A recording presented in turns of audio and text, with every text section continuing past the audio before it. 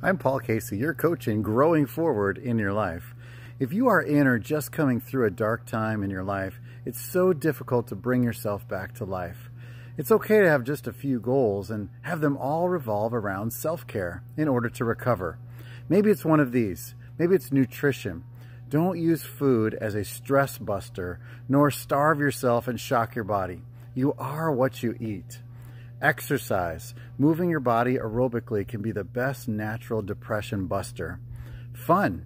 Activate or discover life-giving activities that can bring you happiness. Friends. We heal best in community with others. Initiate a coffee chat with a friend. Or reading to learn. Find resources that give you practical solutions to deal with this effectively in this difficult season of life. I'm sorry that you're in a rough spot. Grieve your losses and begin the slow road back to emotional health, and you'll once again keep growing forward. Contact me over at my website at paulcasey.org. I've got a new blog every single week on there to inspire you in your leadership or self-leadership journey. Keep growing forward.